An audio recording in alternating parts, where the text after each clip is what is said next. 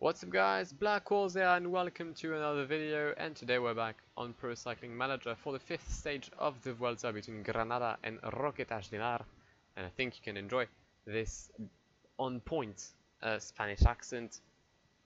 Yeah, back we've got another hilly stage to take part in, and we're gonna try something I haven't done too much in this game, which is going in a breakaway.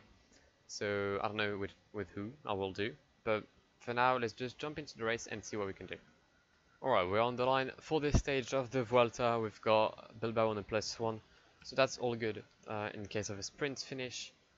But as I said in the intro, we're going to send someone in the breakaway. Don't know who yet. I was thinking about sending maybe Miguel Lopez, but with these stats there's no way I'm doing this. I think I might send Android Zeitz. You know what? Yeah, I think I will do. I think I'll do so. I'm gonna send Android Zeitz in the breakaway. He's not gonna be very useful for me today. So yeah, I think it could be like a fun thing to do. They're gonna let me in the breakaway obviously because I'm gonna have nothing GC wise, and we're gonna attack with Dario Cataldo as well. You know what? Why not? Why not?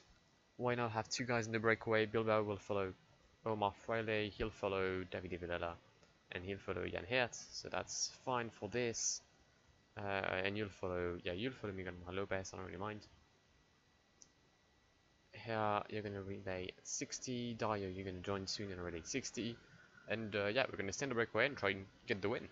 Alright, there's been a fall, Miguel Lopez, Jan Hertz, and Omar Fraile, so we're gonna have obviously to pace back. Which is not ideal because I would have liked not to do anything. To be fully honest, there's a withdrawal, and that's Richard Carapaz for Movistar. Valverde losing a precious teammate in the incident. Peter Sagan is down as well. But the peloton did not pace. The peloton is waiting for our comeback. We've got Jan Hertz still doing things now to get back into the peloton. There we go. Omar Friday, Miguel Lopez, and Jan Hertz back into the main group. We're gonna have to do the train again, but it's all fine. Why are Cataldo and Zeitz pacing 75? I do not know. We're gonna pace 55 because, like, why? And yeah, okay, it's fine. There's been another fall. The likes of Nasser Bouhanni, the likes of Alexander and Monson. Again, no one really major. Bagues once again. I think like this guy has been he's been most of this time in the Vuelta out of the peloton than in the peloton, but never at the front, which sadly is a bit shameful. But we've got Dario Cataldo and Andrew Zeitz still trying to get some gap in the breakaway. The peloton not really keen on letting us out, despite not really pacing, to be fully honest. Yeah, I think that's just how it is right now, and we're gonna like play the long game with the peloton, and the fact that I have a teammate up front is all good for Andre being obviously our leader in the breakaway. Alright, entering the final climb of the day, Miguel Lopez is in the peloton chilling. We've got Andre Zeitz here. I'm gonna stay there and try and be careful of any attacks that could happen. Why is Sergio Pardilla not wearing a shirt for the mountain jersey? Okay, that's extremely weird, but why not? We've got Andrew Zeitz pacing right now for us in the break. Behind, we're just having our riders at the front of the peloton, not doing anything. I really would like the peloton to stay nice and chill in this climb. For now, I'm not like creating any gaps. Not even like, yeah, I am creating gaps, but it was not really my aim. My aim is more like to just stay in this group, having a rhythm, quite chilly rhythm, but like a rhythm that I could take until the summit. Miguel is struggling right now, but Jan Hertz is on a really bad day apparently. Why am I pacing? Makes no sense. That's a bad move. Yaniat is gonna die, which isn't good. Miguel Angel Lopez is not in the best way ever, which is not good.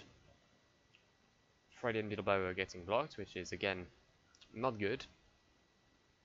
But 2 kilometers to go till the summit. Restrepo looking a bit dodgy as Andre is still on a good thing. I need to drop them before the sprint, otherwise I'm out. Okay, let's go.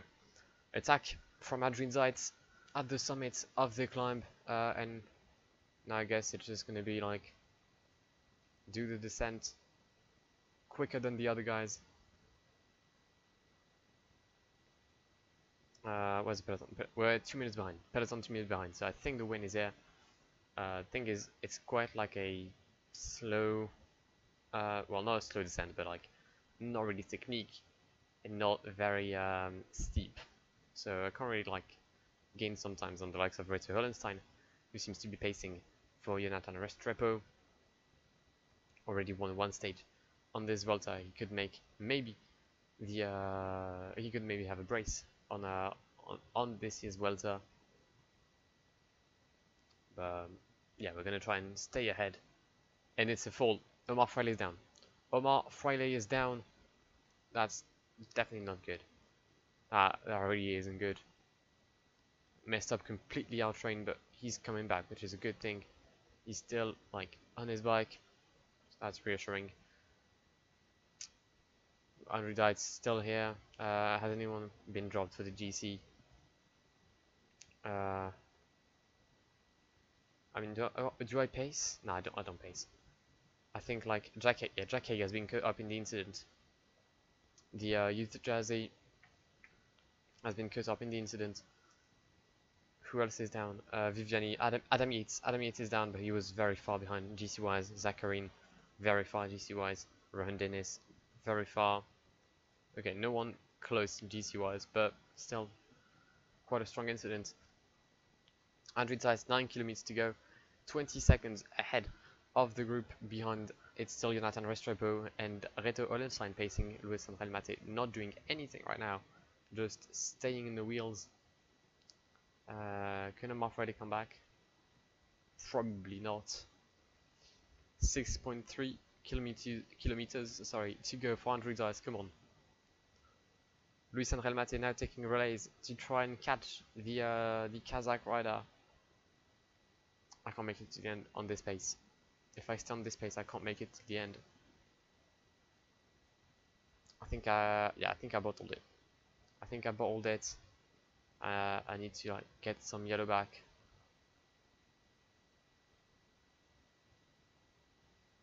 Which we do. And Reto Hollenstein maintaining the pace.